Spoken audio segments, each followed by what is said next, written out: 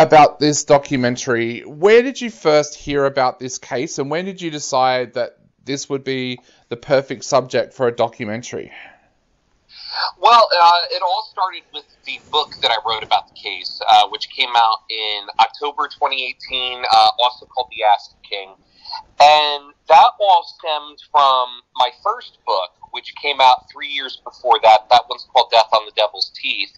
And similar to the Casso case that's chronicled in The Acid King, Death on the Devil's Teeth was about a sort of proto-satanic panic case that happened here in the States over in New Jersey, where I grew up. It was this story that had become so obscure over the years that a lot of people thought it was an urban legend. It was back in 1972, this girl, Jeanette De Palma, had gone hitchhiking.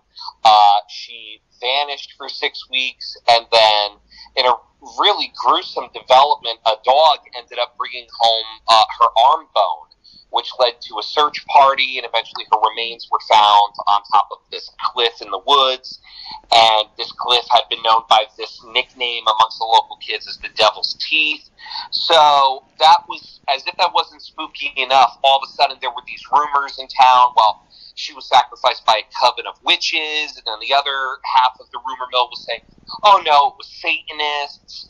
And while researching the whole satanic panic while working on that first book, I came across Ricky's story. And it, on the surface, was just this really compelling tale of this lost kid in the 80s who had supposedly been this, high school football jock who supposedly started doing drugs and listening to Ozzy, and he went crazy and started a cult and started grave robbing and eventually murdered a friend of his and was leading tours to the body. And I just couldn't believe I had never heard of this case before. I'd heard of a lot of other satanic panic cases growing up, but not necessarily this one. And I kind of kept it in the back of my head that, well, this would be an interesting story to tell if I ever got the chance to do another true crime book. And that chance came very quickly after the publication of Death on the Devil's Teeth. My agent was having lunch with an editor over at Simon & Schuster Publishing, and she asked him, would Jesse be interested in writing this book for this new true crime line that we're working on? We only ask that the case he picks be teenager-centric because we want to market this towards high schoolers.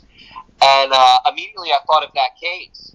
Yeah. And I submitted a proposal and a sample chapter, and they said, great, this fits in with what we're trying to do, go write your book. And once I was off and running, it really turned into this separate story of everything I thought I knew about this case was by and large wrong or completely exaggerated. There was a previous book about this case in 1987 called Say You Love Satan by a guy named David St. Clair. And for a lot of people, originally myself included, it was the definitive telling of it. And that was one of the things that sort of intimidated me. It was like, well, there's already been this one book. I better make sure I bring something new to the table. And what that ended up being was all of Gary's friends and Ricky's friends telling me, well, that book is all made up, right? It's all bullshit. And I had no idea. So it became a tale of giving a story that had been snatched away from this community of teenagers who were traumatized by this horrific murder and giving it back to them by letting them tell the story firsthand through my book. And it led to the documentary because, this case, while it's not a household name by any stretch of the imagination, people who are in that world of the satanic panic and true crime and heavy metal, it's legendary in those circles. Yeah. So by the time it was announced that I was doing this Ricky Casso book, I had producers reaching out to me saying, we want the rights to the book. We want to make a docuseries. And I was like, well, the book's not done yet. It was just announced. I mean, I'm still writing it. They're like, oh, it doesn't matter. This happens all the time. And I had gotten into some serious discussions with a few of these people, but it became clear to them, it became clear to me that all they wanted to do was hype up the Satan stuff and exaggerate things, even when they knew it wasn't true. Like, I would explain to these people, like, oh, well, I'm interviewing the people that were actually involved in the story and you know, the police officers that worked the case, etc. And there was no satanic cult in Northport. This was a drug murder. You know that, right? But, oh, yeah. But we need to tell the producers and the executives at the networks that this was a teenage satanic cult, because that's what's going to get them to buy this project. And then, you know, once we get started, we'll try and tell the real story. And I was like, that doesn't sound good to me. I smelled bad news there. Yeah. So while I'm not a documentarian by trade, I did have the I guess you want to say the upper hand of knowing a lot of very, very talented people, whether it be cinematographers, editors, sound people, researchers, etc., that I thought, well, if I could get all of these people together and we could raise a small budget, we could really make an interesting story here that would kind of keep the sharks at bay. Yeah. You know, the types of people that would want to, oh, let's make a Ricky Casso story, Teenage Death Cult. Oh, someone else is already making one? Forget it. Let's go move on. Which is exactly what happened. When I put the kibosh on one of the deals, the guy that wanted to turn this into a docuseries, at one point, he went and took another high-profile murderer and made a series for Netflix where he tried saying he was part of a devil cult, and it got completely laughed off the face of the earth. Yeah. So it became, it wasn't so much that, like, man, I would really love to see this on the screen. It was, we are in a race against time here to make sure that this story is told properly. Otherwise, someone else is going to get a hold of it, and it's going to be the Satanic Panic all over again. Yep. So I just really wanted to make a film that told the true story, featuring the people who lived it, to kind of put it to rest, I guess.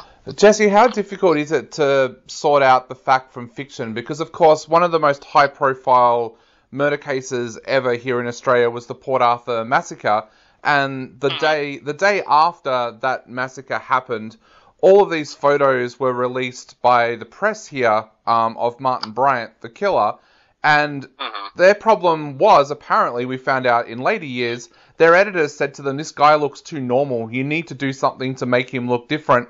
So some of our leading newspapers actually photoshopped his photo and put red eyes on his photo to make him look more evil. And as we've found out now, nearly 20 years later, a lot of the stories that went around about him were false. He was a troubled guy mentally, but the reasons for him doing the massacre were not the reasons we were told at the time. But those reasons have now become folklore. So if you ask somebody in the street, why did Martin Bryant do the Port Arthur massacre, we hear all the stories that were fleshed out at that time that were all untrue. So how do you, as a researcher, then find out what is fact and what is fiction for these cases that have happened like a couple of decades ago? Well, the interesting thing, before I go into that, the parallels there, like with the photos, one of the things that really gave the Casso case legs, not just here in the States, but all over the world, was they had a picture to work with that suited their needs so well. This was a kid who had been homeless for 4 years from age 13 to 17, which was how old he was when he was arrested. He was 40 pounds underweight. I mean, the kid's hair was all greasy, and, you know, he's just out of his mind on PCP when he's arrested. But in a almost comical twist of fate, he was arrested for this killing that the police and the press were all too happy to label a satanic sacrifice, in an AC/DC shirt with a picture of the devil on it. Yeah. By total coincidence, the shirt wasn't even his. He borrowed it from a friend of his after he fell into Northport Harbor one day. So, you know, once the press release was sent out about this and the Associated Press here in America picked it up, it was this complete package that worked for it. Was, oh my God, look at this scary kid growling at the camera wearing an AC/DC shirt. They didn't have to do anything to it. You know, whereas we see later in the States, like with O.J. Simpson, when he was arrested, they upped the contrast on his booking photo to make him look blacker, as a lot of people pointed out during the whole racial discussion of the sociological aspects of that case. So with this story, you got the complete package. It was, oh my God, here's this crazy kid. He not only is a drug addict, he's a drug dealer. He's into the occult. He's got the AC/DC shirt on. He's wild out of his mind on drugs to the point where when we tried to take a picture of him going into his arraignment, he just growled at us. So, like, everybody got to basically sit back and be lazy with it. Oh, yeah, Devil Kid, sure, here you go.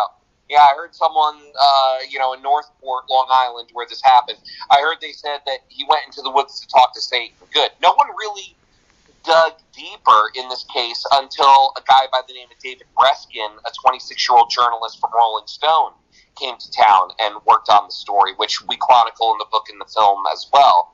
But as far as how do you go and separate the myth from the fact, my process while working on the book and later extended into the film was I would basically start from square one. I had the original newspaper coverage, and I had the Rolling Stone article and a few news pieces. And I just jotted down the names of the people who were quoted in them and looked these people up, and the ones who were still alive and willing to talk to me, they would tell me something like, for example, the grave robbing aspect of this story. The story that the press latched onto was, well, Ricky Casso was arrested 2 months before the murder because he broke into a 19th century graveyard and dug up a skull and a hand to sell at a magic shop in New York. And then I find out from people, they were like, well, yes, Ricky did get arrested for grave robbing, but the story about the skull in the hand, that didn't happen to him. That happened to another kid in Northport 6 months before that. Turns out there was a bit of a teenage grave robbing problem in Northport at the time. Yeah. And it was a different friend of Ricky's, and yes, he didn't dig it up out of the ground, but his friend stole his head and a hand from a crypt, a mausoleum. And it was to sell to a magic shop in New York. I believe they would make like a bowl out of the skull or something like that. Yeah. And as far as Ricky went, Ricky tried digging into a grave because another fellow drug addict in Northport, this Vietnam veteran by the name of Pat Toussaint, he had kind of gotten in Ricky's head and said, oh yeah, we should go to the Amityville Horror House, which was only about a half hour away from Northport, and you should dig up a skull, and we could do a ritual to Satan on Walpurgisnacht, which is this satanic holiday in some people's minds. And Ricky went to the graveyard with a shovel and dug and dug and dug and dug, like we talked about in the film and the book, and he found nothing. So he got bored and he went home. But those two stories got mixed together. Yeah. And as far as confirming it, instead of it just being a simple case of the newspaper said this, but, hey, Ricky's friend I interviewed said that's not true. I went to the police, and through the Freedom of Information Act, I made an information request for the original arrest reports. And sure enough, his arrest reports, it was the same thing Ricky's friends were saying. No, he didn't find anything. The skull in the hand was a different kid. And, he had a pending court date at the time of the Lowers murder. And also from the police reports, you get things like the names of the arresting detectives. And so I interviewed him for the book, and we interviewed him in the film. So it's basically, you almost have to become a detective yourself with stories like this. You've got to go back to the original archive documents. You've got to get names. You got to re-interview everybody, like you're putting your own case file together, and then see where that information leads you. And it all kind of branches out into a million little branches on this very, very messed up, spooky tree of a story. Yeah. And Jesse, also, you talked about approaching people to talk to them about the case. Do you find that most people are willing to talk to you when you approach them, or do you find sometimes that some people are a little bit hesitant because of the way their stories have been portrayed in the past? There was some definite hesitancy, but by complete chance, I interviewed the right handful of people first. Yeah. As I mentioned before, the Rolling Stone article about this case which was very well done because David Breskin didn't just, spend an hour in Northport, just printing hearsay. He was working on the story for several weeks there and gained the trust of all these kids back in 1984, only hours after the story broke. And I got a few names from the Rolling Stone piece, and one of them was Anthony Zenkis, who was also an executive producer on the film. And Anthony, at the time, was a friend of Gary Lauer's. He knew Rick Heba wasn't close to him. But in the years since he was interviewed for that story, he has become a professor of social work in New York at Columbia University and Adelphi. So interviewing him first and making it very clear to him that I believed him when he said, the press got this all wrong, and especially that book, Say You Love Satan. I told him, I said, well, listen, I have no interest in regurgitating bullshit facts. Tell me the true story, and let's get the true story out there. Let's right a wrong here.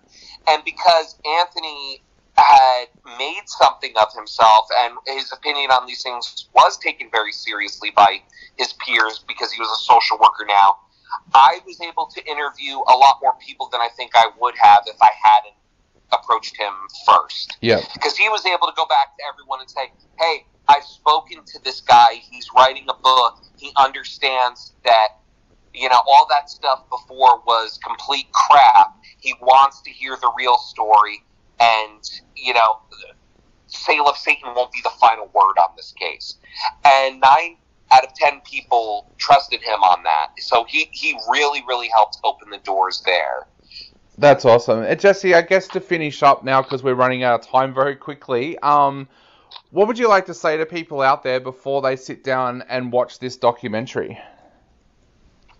I think I would really tell people that if you're looking for a grisly, gruesome A to Z telling of a horrific murder, you might want to look elsewhere. But if you want to see a very well thought out presentation of a really disturbing and bizarre incident that led to one of the most bizarre social panics, not just in America, but around the world, and see how a simple misunderstanding can turn into a huge media myth that can then turn into a witch hunt against an entire generation of children, you should definitely check this film out, because there's so much more to the story than a spooky kid in an AC/DC shirt getting arrested for murdering a friend over stolen drugs. This led to some really, really crazy things that are honestly still going on today. The satanic panic of the 80s and the 90s is still very relevant. We're just seeing a different flavor of it now. Definitely. Well,